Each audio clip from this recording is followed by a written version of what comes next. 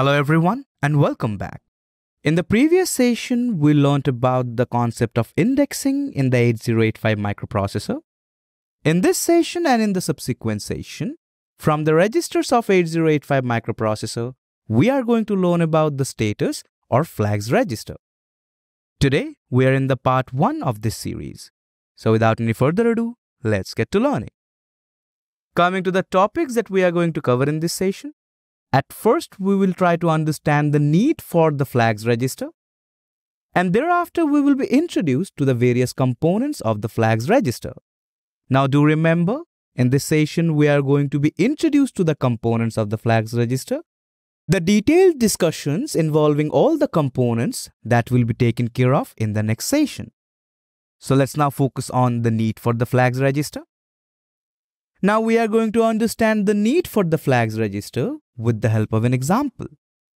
And for this, we are going to perform an addition using the general purpose registers or GPRs and the accumulator. So we are going to need the programmer's view of 8085. By the way, let me tell you, this particular programmer's view of 8085 is yet to be completed. We will keep on adding all the different registers which are accessible as well as available for the programmers so that they can build efficient programs for 8085 microprocessor. So let's get back to our illustration.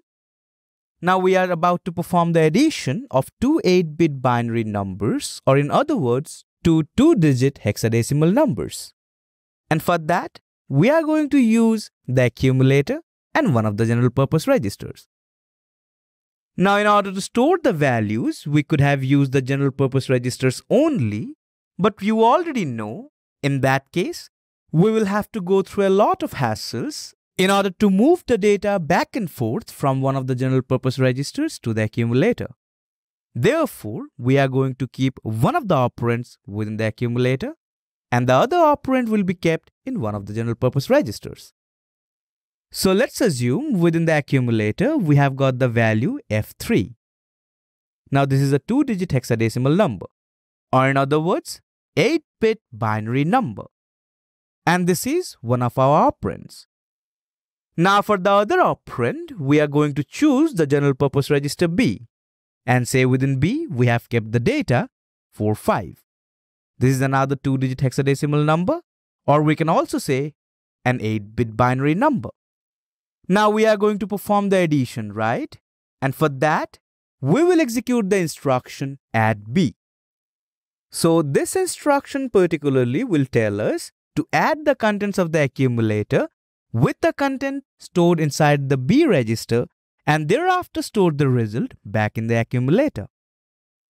So we are going to perform the addition between F3H, that's our origin, and the addend 45H. Let's begin the addition. 3 plus 5 will give us the value 8. Now what about F plus 4? Think about it. If we talk about it in decimal, F is 15 and we have got 4 to add with it. So 15 plus 4 will give us 19. So in this case, we are going to convert the 19 of decimal into hexadecimal. Now F is 15. Therefore, 16 of decimal is 10 in hexadecimal. So 17 is going to be 11, 18 is going to be 12, and 19 is going to be 13. So we are going to have 3 as sum and 1 as carry. Now we could also have done it in a different way. If you remember, this is the largest hexadecimal digit. Now if we add any symbol of hexadecimal with it, in the least significant digits place, we are going to get 1 less than the addend and we will have a carry, right?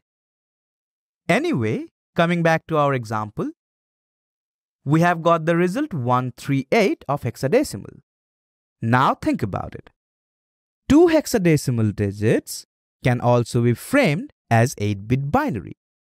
Now what about the size of the accumulator? It is of 8 bits, right? However, the result that we have got is a 3-digit hexadecimal value. So from these 3 digits, the accumulator will only be able to facilitate the least significant 2 digits. So what about this 1? Because after the execution of this particular instruction, within the accumulator, we will have the value 38H. That is an 8-bit value. But that's not correct, right? We also had received the carry. In this situation, a new register will come at rescue. And that's the flag register, which in the programmer's view of 8085 is named as F. Now how it is going to save us from this crisis? If you notice carefully, when we are adding two 2-digit hexadecimal numbers, as a result, at max we can have a 3-digit hexadecimal number, right? And if you remember, we already know when we are adding two 1-digit hexadecimal numbers, at max the carry can always be 1. And the same formula can also be applied when we are adding these two most significant digits, isn't it? So, from the 8-bit flags register, if we only set 1 bit indicating that the carry has occurred, then our problem will be solved. So this is one of the reasons why we need the flags register. Apart from this, the flags register is also helpful when it comes to arithmetic operations, logical operations, conditional branchings, and so much more. So, that was all about the need for flags register. Let's now get introduced to the various components of the flags register. Now in the programmer's view of 8085, we just have introduced the flag register and I told you it is also of 8 bits. So let's figure out all the different parts of this flag register. Now the information that we have so far is the flag register is of 8 bits and we are going to number the flag register bits from 0 to 7, where 7 is the position of the most significant bit and 0 is the position of the least significant bit. Now, the least significant bit of the flag register is responsible for CY, that is, carry. So, if this bit is set, we will know from the operation which just has been performed, a carry has occurred. Thereafter, the bit position number 2 is actually occupied for the bit P or parity. Then the bit position number 4 is for AC or auxiliary carry. Bit position number 6 is dedicated for Z or 0. And bit position number 7 is dedicated for S or sign. Now what about the bit positions 5, 3 and 1? Well, these are don't cares. That is, the processor doesn't really care whatever bit has been set in these positions. Now the details regarding all of these components, we are going to learn about that in the next session. In this session, let me show you how the flag register is used by providing you an example. We have just seen the addition, so I am going to use that example itself. So what did we do? In order to perform the addition, within the accumulator, we had the value F3 and within the general purpose register B, we had the value 45. So these two are our operands. Now when we performed the addition, we got the result, that is a 3-digit hexadecimal number. Now by the end of this addition, within the accumulator, we are going to have only 2 digits because since the accumulator is of 8 bits, so it will be able to only facilitate 2 hexadecimal digits. And since we have acquired a carry, therefore, the carry flag will be set to 1. Or in other words, the flag will be raised. So from this example, I believe you got the idea that whenever the other flags will be affected by any sort of operation whatsoever, the respective flag will be raised or these bit places will be set to 1.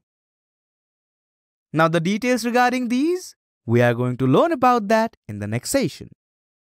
So in this session, we covered the topics, the need for the flags register, and thereafter we were introduced to the components of the flags register. Alright people, that will be all for this session. In the next session, we are going to learn about the components of the flags register in details. So I hope to see you in the next one.